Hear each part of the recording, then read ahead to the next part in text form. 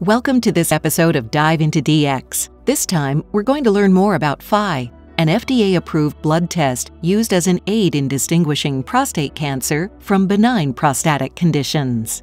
Alan is 70 years old, and Diana is 67 years old. They've been married for 40 years and are enjoying their retirement years by traveling and spending time with their grandchildren. Alan has been having annual checkups since he turned 50. Prior to his checkup, he had his blood drawn for a PSA test. In addition to the test, and as part of a routine checkup, the doctor performed a DRE, a digital rectal exam, and found some prostate abnormality. Alan was diagnosed with elevated levels of PSA. PSA is prostate-specific antigen, a protein that is produced by normal as well as malignant cells of the prostate gland. The doctor recommends a biopsy to ensure that the reason for the PSA elevation is not cancer. PSA can be elevated for a lot of reasons. For example, because of prostatitis, inflammation of the prostate, and benign prostatic hyperplasia, BPH, enlargement of the prostate. And here is the problem with PSA testing. Studies have shown that about 75% of men with an elevated PSA do not have prostate cancer. That's a lot of men getting a biopsy for no good reason.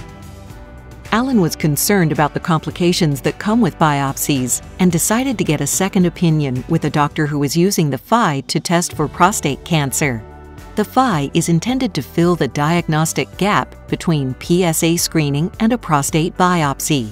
It is a mathematical formula of 3 biomarkers and has a high diagnostic accuracy rate and a better predictive value in patients harboring aggressive disease.